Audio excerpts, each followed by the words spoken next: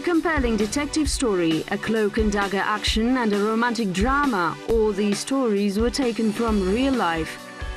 The history of Kazakhstan is inseparable from the world history. Reflections on history, our version.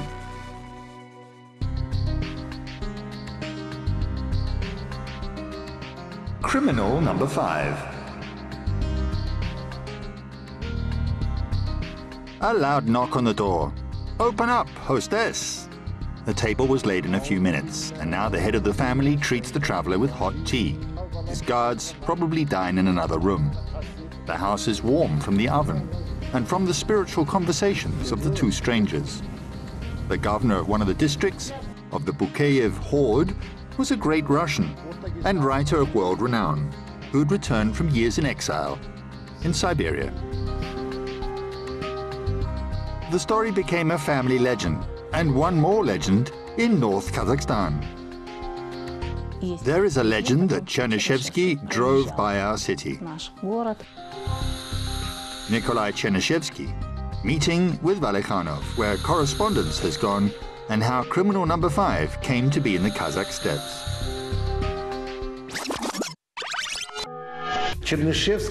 Chernyshevsky, during a meeting with Shokan Valikhanov, was curious about the life of the people, the ordinary people's lives. When Chernyshevsky came, he stayed at the Azabayevs. In our family, a large Azabayev family, we get this information from older members of the family. Chapter 1. Unfulfilled Plans. St. Petersburg, 1861. He knew him vicariously through friends, articles in the favorite contemporary magazine. And here, Shokan already catches a cab. The meeting did take place, Valikhanov visiting Chernyshevsky. What a wonderful man this Chernyshevsky is, and how well that he knows not only the life of the Russians. After I talked to him, I finally strengthened in the sense that we will be lost without education, lost in despotism and darkness. Nikolai Chernyshevsky, our friend, from notes of Shokan Valikhanov. In his notes, the scientist left only impressions, but much was discussed. Perhaps they agreed on their next meeting. Shokan planned to come to St. Petersburg again, not only once. Meeting with Chernyshevsky predetermined somehow the final views of Shokan Valikhanov.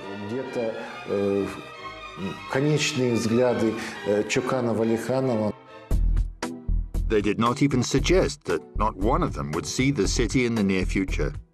The weave of destiny. If not for the mysterious death of Valikhanov, they would have met in the homeland of Shokan. The history of this unfortunate accident.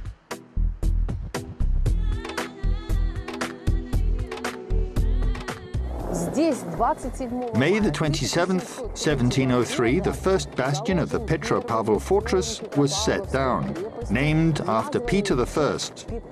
With this, the city construction began. Thunderstorms come from here, Swedes. Peter the Great did not have to. The military citadel was never used for this purpose. After a few years after the founding of the Petropavl fortress, it was used as a prison for political prisoners, and the first was Alexei Petrovich, son of Peter I.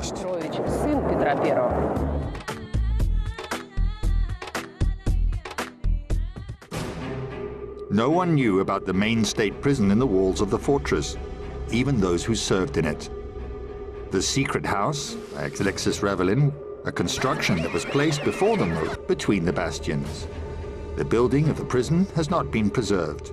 However, the names of those who came here still live in history. Decembrists Chernyshevsky, Dostoevsky, and Bakunin. In 1862, the next enemy of the empire, Nikolai Chernyshevsky, was brought into the secret house. Dear friend Lyalichka, I told you about the rumors. If I will be arrested, please know in advance this will not work, because I not only am not connected to any business, but there's no way to confuse me in any case. December the 7th, 1862. A letter from Nikolai Chernyshevsky to his wife.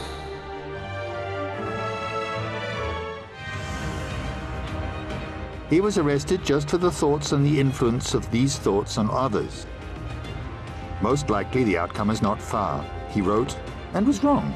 For over 678 days of arrest, Chernyshevsky even managed to write his most famous novel, What Should I Do? This book was published, but nothing was found by censorship. In 1864, the civil penalty and sentence of hard labor was over. After 19 years, he's still allowed to go back, but not to St. Petersburg.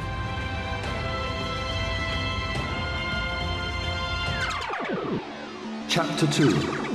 People and Time. North Kazakhstan, the oldest archive and one of the most unexplored pages in Chernyshevsky's life. On the road and off-road. From the far north to sultry Astrakhan. The route and the identity of criminal number 5, as Chernyshevsky was named in official correspondence, were classified. Sometimes guards had no idea who and where he was driven.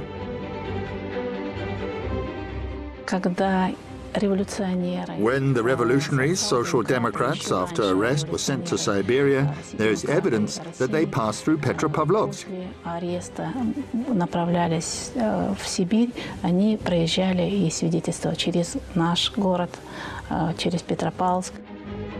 Late at night, in the rainy times of October 1883, on the Siberian highway from Omsk to Petropavlovsk, strange travelers came.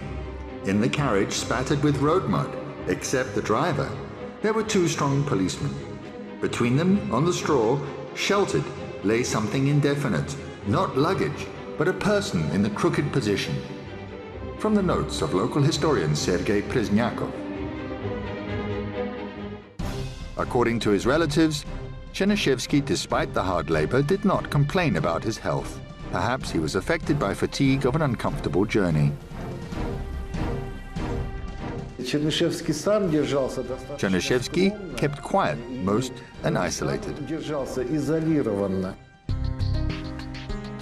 First, the carriage drove up to the police unit in Petropavlovsk to register. That's the building of the police department. It was the first building on the mountain. The city was located in the foothills. Interestingly, there are no mountains, and we have an expression, mountain and foothill. This is the high bank of the Ishim River.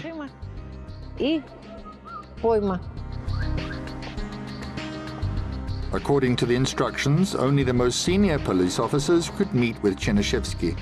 Leaving the control limits of the unit was prohibited. I must say that in the 19th century, the city is still not very large, but it is a commercial city, a city of merchants. Here at that time, banks functioned, industry was small but active. Функционировали банки в тот период, действовали промышленность мелкая, но действовала. They sent a coded telegram to Petropavlovsk's governor saying he must take the necessary measures to prevent disruption of public order. Each officer tried as soon as possible to get rid of him, and at the same time quickly reported to the top. So, news about the unknown shattered in an instant, as it usually happens in any provincial town. The arrival of the famous convict could not be hidden. Many newspapers had even issued an article. I was told a curious episode connected with this open secret which surrounded Chernyshevsky's departure from Siberia. The mail was sent in a few hours. The postman, like everyone else in town, knew that Chernyshevsky was coming and wanted to curry favor. He warned his superiors.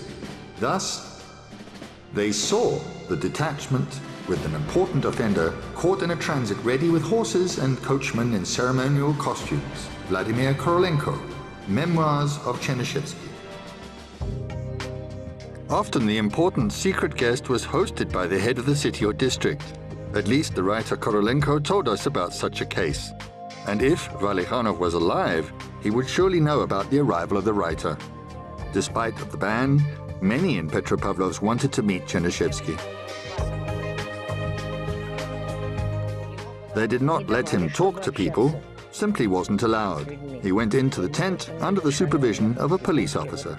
So wait, he's already returned from exile and still the same? Nevertheless, they thought that he could suddenly say something and people would become revolutionaries.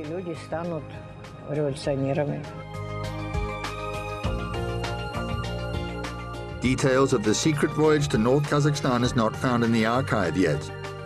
And there is another legend associated with the name of Chernyshevsky. Chapter 3. The Hospitable Region.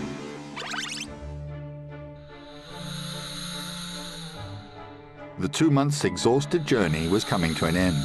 A brief stop in his native Saratov, meeting with his wife. And now he was already coming to Astrakhan. The travelers go through the land of the Bukeyev hordes.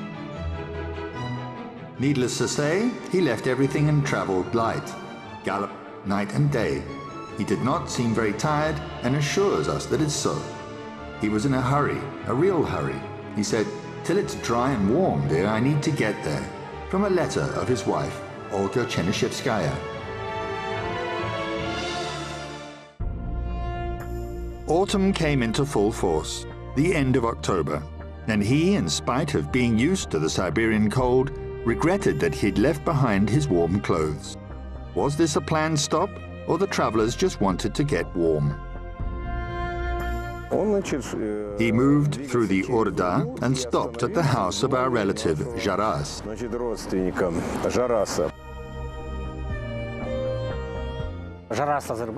Jaras Azabayev was a district governor. He was a very serious, respected, and educated governor. Photos of the hospitable host have not been preserved, and the most important evidence of any meetings, correspondence also.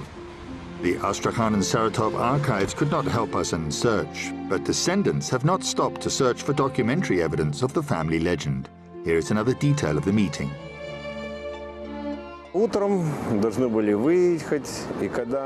In the morning, they had to go when our father saw that he had a very thin coat, and he gave him his coat. We have this legend.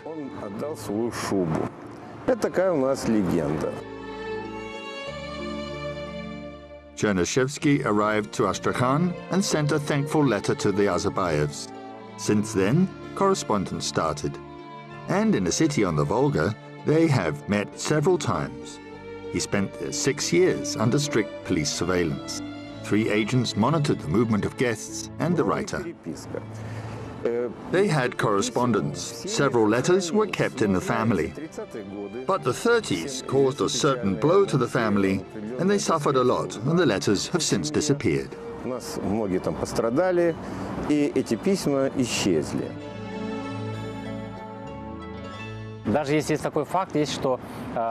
There is even a fact that Makash, the governor, and Azabay, Jaras Azabay, had correspondence with Chernyshevsky himself.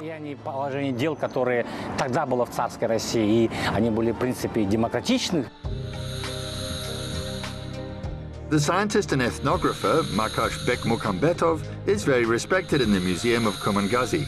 He helped the Akin to move freely. The Astrakhan governor, Makash, wrote a letter and interceded for the Akin. He is familiar with him, heard him play on the dombra, and he knew it was a really creative, great man.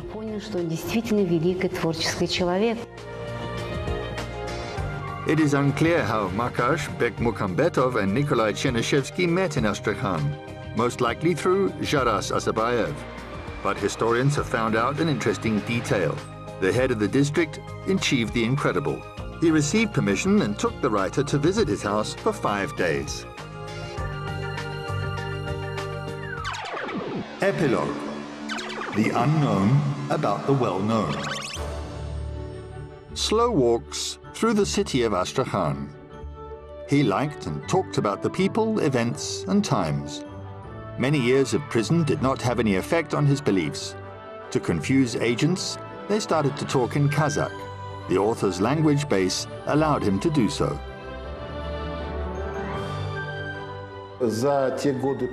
During the years of his stay in Astrakhan, he showed a lot of interest in the Kazakh language and can speak it well. The unknown about the well-known. As a child, Chernyshevsky learned Tatar. He even wrote poetry in it. He knew other languages of Turkic origin, Yakut, for example. The perfectly mastered Arabic writing.